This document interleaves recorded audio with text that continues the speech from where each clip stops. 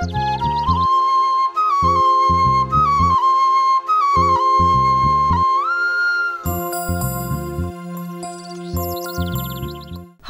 ವೈಪರೀತ್ಯದ ಸಂದರ್ಭದಲ್ಲಿ ಅಕಾಲಿಕ ಮಳೆಯಾಗುತ್ತಿರುವುದನ್ನು ಕಾಣುತ್ತಿದ್ದೇವೆ. ಇದರಿಂದ ಅಂತರ್ಜಲದ ಮೇಲೆ ಪರಿಣಾಮ ಬೀರುತ್ತದೆ. ಅಂತರ್ಜಲ ಬತ್ತಿ ಹೋದರೆ ಕೊಳವೆ ಬಾವಿಗಳು ನಿಷ್ಕ್ರಿಯಗೊಳ್ಳುತ್ತವೆ. ಇದಕ್ಕಾಗಿ ಕೊಳವೆ ಬಾವಿಗಳ ಮರುಪೂರಣ ಮಾಡುವುದು ಅತ್ಯಗತ್ಯವಾಗಿದೆ. ಕೊಳವೆ ಬಾವಿಗಳ ಮರುಪೂರಣಕ್ಕೆ ಇಂಗು ಗುಂಡಿಗಳು, ಇದರ ಮಹತ್ವ ಏನು ಎನ್ನುವುದರ ಕುರಿತು ಈಗ ತಜ್ಞರು ಮಾಹಿತಿ ನೀಡಲಿದ್ದಾರೆ. ಬನ್ನಿ ನೋಡೋಣ. ಹವಾಮಾನ ವೈಪರೀತ್ಯದ ಸಂದರ್ಭದಲ್ಲಿ ಜಾಗತಿಕ ತಾಪಮಾನ ಹೆಚ್ಚುತ್ತಿದ್ದು, ಸಾಮಾನ್ಯ ಪ್ರಮಾಣದಲ್ಲಿ ಮಳೆಯಾದರೂ ಕೂಡ ಮಳೆಯ ಹಂಚಿಕೆಯಲ್ಲಿ ವ್ಯತ್ಯಾಸವಾಗುತ್ತಿರುವುದನ್ನು ಕಾಣುತ್ತಿದ್ದೇವೆ. ಇಂತಹ ಸಂದರ್ಭದಲ್ಲಿ ಒಂದೇ ಬಾರಿ ಹೆಚ್ಚು ಮಳೆ ಬೀಳುತ್ತಿರುವ ಸಮಯದಲ್ಲಿ ನೀರಿನ ನಿರ್ವಹಣೆ, ಅಂದರೆ ಕೊಳವೆ ಬಾವಿ ಮರುಪೂರಣ ವ್ಯವಸ್ಥೆ ಮಾಡಿಕೊಂಡು ಅಂತರ್ಜಲವನ್ನು ವೃದ್ಧಿಗೊಳಿಸಬೇಕಾಗಿರುವುದು ಅಗತ್ಯವಾಗಿದೆ. ತಜ್ಞರು ಹೇಳುವಂತೆ ಭೂಮಿಯ ಮೇಲ್ಮೈನ ನೀರಿನ ಆಗರಗಳು ಕೂಡ ಕಡಿಮೆಯಾಗುತ್ತಿದ್ದು, ಅಂತರ್ಜಲದಲ್ಲಿ ನೀರು ಇದ್ದರೆ ಮಾತ್ರ ತೆಗೆಯಬಹುದಾಗಿದ್ದು, ಅಂತರ್ಜಲ ವೃದ್ಧಿಗೆ ಕೊಳವೆ ಬಾವಿ ಮರುಪೂರಣ ಸೂಕ್ತವಾಗಿದೆ. ತಜ್ಞರು ತಿಳಿಸಿದ ಈ ಎಲ್ಲ ವೈಜ್ಞಾನಿಕ ವಿಧಾನಗಳನ್ನು ಅಳವಡಿಸಿಕೊಂಡು ಕೊಳವೆ ಬಾವಿ ಮೂಲಕ ಜಲಮರುಪೂರಣ ಮಾಡುವುದರಿಂದ ಅಂತರ್ಜಲ ವೃದ್ಧಿಸಲು ಸಾಧ್ಯವಾಗುತ್ತದೆ. ರಾಯಚೂರು ಕೃಷಿ ವಿಶ್ವವಿದ್ಯಾಲಯದಲ್ಲಿ ಕೊಳವೆ ಬಾವಿ ಅಂತರ್ಜಲ ಮರುಪೂರಣವನ್ನು ಮಾಡುವ ವೈಜ್ಞಾನಿಕ ವಿಧಾನದ ಕುರಿತು ಪ್ರಾತ್ಯಕ್ಷಿಕೆ ಅಥವಾ ಮಾದರಿಯನ್ನು ಮಾಡಲಾಗಿದ್ದು, ರೈತರು ಇದರ ಸದುಪಯೋಗ ಪಡೆಯಬಹುದಾಗಿದೆ ಎನ್ನುತ್ತಾರೆ ತಜ್ಞರು. ಕೃಷಿ ವಿಶ್ವವಿದ್ಯಾಲಯ ರಾಯಚೂರಿನಲ್ಲಿ ಈ ಒಂದು ಅಂತರ್ಜಲ ಮರುಪೂರಣ ಅಥವಾ ಕೊಳವೆ ಬಾವಿ ಮರುಪೂರಣ ವ್ಯವಸ್ಥೆಯನ್ನು ಯಾವ ರೀತಿ ಮಾಡಬೇಕಂತ ನಾವು ಫಿಸಿಕಲ್ ಭೌತಿಕ ಮಾದರಿಯನ್ನಾಗಿ ಮಾಡಿದ್ದೇವೆ. ಇಲ್ಲಿ ಈ ಒಂದು ಭೌತಿಕ ಮಾದರಿಯನ್ನು ನಾವು ಇದ್ರ ಬಗ್ಗೆ ಹೇಳಬೇಕಂದ್ರೆ, ಸಾಮಾನ್ಯವಾಗಿ ಯಾವ ಬೋರ್ವೆಲ್ಗೆ ನಾವು ಈ ಕೊಳವೆ ಬಾವಿ ಮರುಪೂರಣ ವ್ಯವಸ್ಥೆಯನ್ನು ಮಾಡಬೇಕು ಅಂದ್ಕೊಂಡಿದ್ದೇವೆ, ಅದರ ಸುತ್ತಮುತ್ತಲೂ ನಾವು 9 ರಿಂದ 10 ಫೀಟ್ ಅಗಲ, ಉದ್ದ ಮತ್ತು ಆಳ 9 ಫೀಟ್ ಬೈ 9 ಫೀಟ್ ಒಂದು ಕಂದಕವನ್ನು ತೆಗಿಬೇಕು. ಕಂದಕವನ್ನು ತೆಗೆದ ನಂತರ ಆ ಕೊಳವೆ ಬಾವಿಯ ಕೇಸಿಂಗ್ ಪೈಪ್ ಆ ಕಂದಕದ ನಡು ಬರ್ತದೆ, ಸೆಂಟ್ರಾಗಿ ಇಟ್ಕೊಂಡು. ನಂತರ ಏನು ಮಾಡಬೇಕು, ಮುಖ್ಯವಾಗಿ ಮೊದಲನೇ ಕೆಲಸ ಆ ಒಂದು ಕೇಸಿಂಗ್ ಪೈಪಿನ ಸುತ್ತಲೂ 3 ರಿಂದ 4 ಇಂಚ್ ದಪ್ಪವಾದಂಥ ಒಂದು ಕಾಂಕ್ರೀಟ್ ಬೆಡ್ಡನ್ನು ಹಾಕಬೇಕು. ಕೇವಲ ಒಂದು ಅರ್ಧ ಮೀಟರ್ ಅಥವಾ 50 ಅಥವಾ 3 ರಿಂದ 4 ಫೀಟ್ ಒಂದು ಡಯಾಮೀಟರ್ ವ್ಯಾಸ ಇರತಕ್ಕಂಥ ಒಂದು ಕಾಂಕ್ರೀಟ್ ಬೆಡ್ಡನ್ನು ಹಾಕಬೇಕು. ಇದನ್ನು ಹಾಕುವ ಮುಖ್ಯ ಉದ್ದೇಶ ಏನೆಂದರೆ, ಆ ಕೇಸಿಂಗ್ ಪೈಪಿನ ಸುತ್ತಲೂ ಮಣ್ಣು ಕೊಚ್ಕೊಂಡು ಒಳಗಡೆ ಹೋಗಬಾರ್ದು. ಮಣ್ಣು ಕೊಚ್ಕೊಂಡು ಒಳಗಡೆ ಹೋಗಿ ಬೋರನ್ನು ಸ್ಟ್ರಕ್ ಮಾಡಬಾರ್ದು ಅಂಥೇಳಿ ಅದನ್ನು ನಾವು ಗಟ್ಟಿಪಡಿಸಬೇಕು. ಇದಾದ ನಂತರ ಎರಡನೇ ಮುಖ್ಯ ಕೆಲಸ ಏನಂದರೆ, ಸಾಮಾನ್ಯವಾಗಿ ಆ ಕೇಸಿಂಗ್ ಪೈಪಿನ ಸುತ್ತಲೂ ನಾವು ಒಂದು ಡ್ರಿಲ್ ಮಷಿನ್, ಸಣ್ಣ ಒಂದು ಡ್ರಿಲ್ ಮಷಿನ್ ತೆಗೆದುಕೊಂಡು 5 ರಿಂದ 6 mm ಡಯಾಮೀಟರ್ ಇರತಕ್ಕಂಥ ಸಣ್ಣ ಸಣ್ಣ ಹೋಲ್ಗಳನ್ನು ಪಂಚ್ ಮಾಡಬೇಕು. ಅದಕ್ಕೆ ಹೋಲ್ಗಳನ್ನು ಹಾಕಬೇಕು. ಈ ಹೋಲ್ಗಳ ಸಂಖ್ಯೆ ಸಾಮಾನ್ಯವಾಗಿ ನಾವು ಈ 10 ಫೀಟ್ ಇರ್ತಕ್ಕಂಥ ಈ ಕೇಸಿಂಗ್ ಪೈಪಿಗೆ ನಾವು 100 ರಿಂದ 120 ಹೋಲ್ಗಳನ್ನು ಹಾಕಿದರೆ ಸಾಕು. ನಂತರ ಈ ರಂಧ್ರಗಳನ್ನು ಕೊರೆದ ನಂತರ ಎರಡನೇ ಅತಿ ಮುಖ್ಯ ಕೆಲಸ ಏನೆಂದರೆ, ಈ ಕೇಸಿಂಗ್ ಪೈಪಿನ ಸುತ್ತಲೂ ನಾವು ಒಂದು ಉತ್ತಮವಾದಂಥ ಈ ನೈಲಾನ್ ಮೆಶ್ ಅಥವಾ ಅಕ್ವಾ ಮೆಶ್ ಅಥವಾ ಸ್ಯಾಂಡ್ ಫಿಲ್ಟರ್ನಂಥ ಒಳ್ಳೆ ಒಂದು ಫಿಲ್ಟರನ್ನು ಈ ಒಂದು ಕೇಸಿಂಗ್ ಪೈಪಿಗೆ ಸುತ್ತಬೇಕು. ಈ ಒಂದು ಕೇಸಿಂಗ್ ಪೈಪಿಗೆ ಈ ನೈಲಾನ್ ಮೆಶ್ ಅಥವಾ ಅಕ್ವಾ ಮೆಶನ್ನು ಸುತ್ತುವ ಉದ್ದೇಶ ಏನೆಂದರೆ, ಏನಾದರೂ ಈ ಮಣ್ಣು, ಈ ನೀರಿನಲ್ಲಿರ್ತಕ್ಕಂಥ ಮಣ್ಣು ಅಥವಾ ಏನಾದರೂ ಕಶ್ಮಲಗಳು ಡೈರೆಕ್ಟಾಗಿ ನಮ್ಮ ಬೋರ್ವೆಲ್ಗೆ ಹೋಗಬಾರದು. ಅದನ್ನು ಶೋಧಿಸಿ ಕೇವಲ ಶುದ್ಧ ಮಳೆ ನೀರು ಒಳಗಡೆ, ಭೂಮಿಯ ಒಳಗಡೆ ಈ ಬೋರ್ವೆಲ್ ಮುಖಾಂತರ ಹೋಗಬೇಕು. ಇದೇನಾದರೂ ನಾವು ತಪ್ಪಾಗಿ ಈ ಒಂದು ಮೆಶನ್ನು ಹಾಕುವುದರಲ್ಲಿ ವಿಫಲವಾದರೆ ಅಥವಾ ಅತಿ ಕಡಿಮೆ ಒಂದು ಕ್ವಾಲಿಟಿ ಮೆಶ್ಗಳನ್ನು ಹಾಕಿದರೆ ಆ ಮೆಶ್ ಕೆಲವೇ ದಿವಸದಲ್ಲಿ ಏನಪ್ಪ ಅಂದ್ರೆ ಹಾಳಾಗಿ ಹೋಗ್ತದೆ.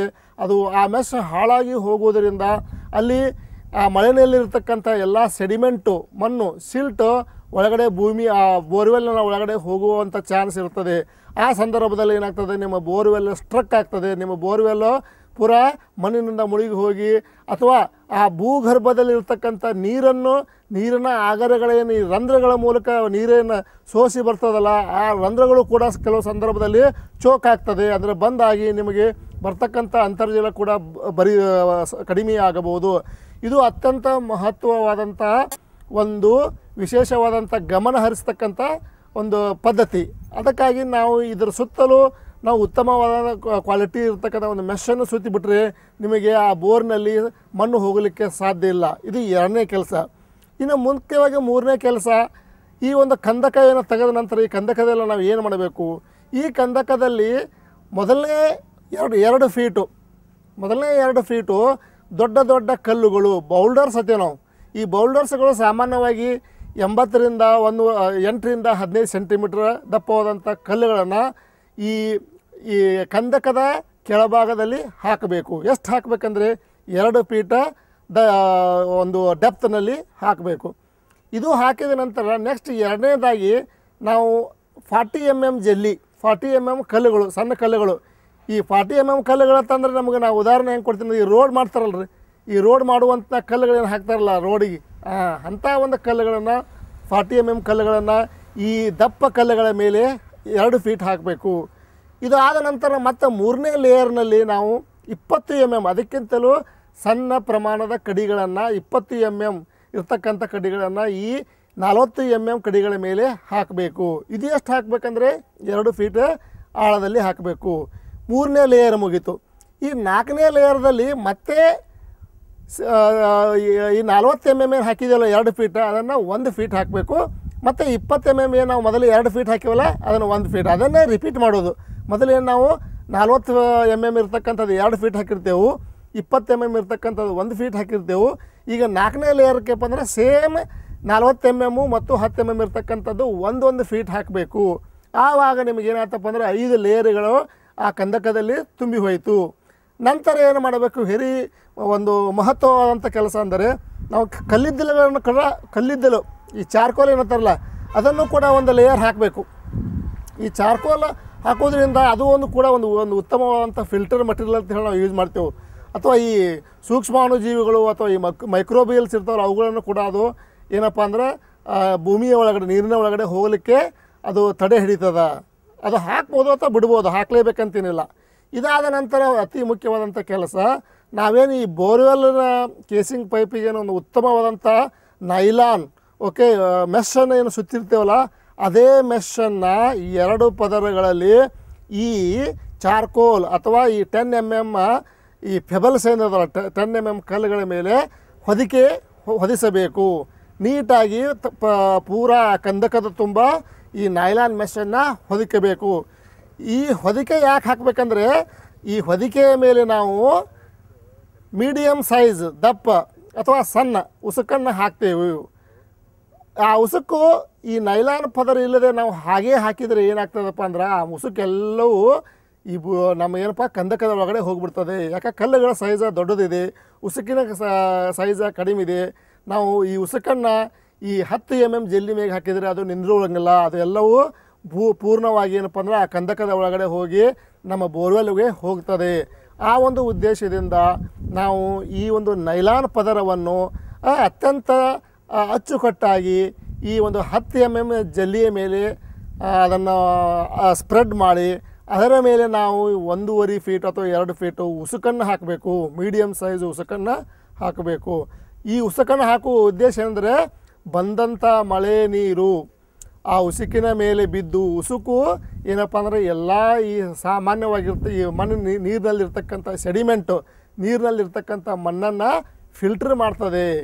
ಆ ಫಿಲ್ಟ್ರ್ ಮಾಡಿದ ನಂತರ ಏನಪ್ಪ ಅಂದ್ರೆ ಇದು ನೆಕ್ಸ್ಟ್ ಏನಾಗ್ತದೆ 10 mm 20 mm ಮತ್ತು 10 mm ಮತ್ತು 20 mm ಇವೇನು ಕಲ್ಲುಗಳನ್ನು ಹಾಕಿವಲ್ಲ ಈ ಕಲ್ಲುಗಳ ಮುಖಾಂತರ ಪದೇ ಪದೇ ಫಿಲ್ಟರ್ ಶೋಷಣೆಗೆ ಒಳಗಾಗಿ ಅಲ್ಲಿರ್ತಕ್ಕಂಥ ಎಲ್ಲ ಮಣ್ಣು ಈ ಒಂದು ಕಲ್ಲುಗಳ ಮೇಲೆ ಕೂಡ್ತದೆ.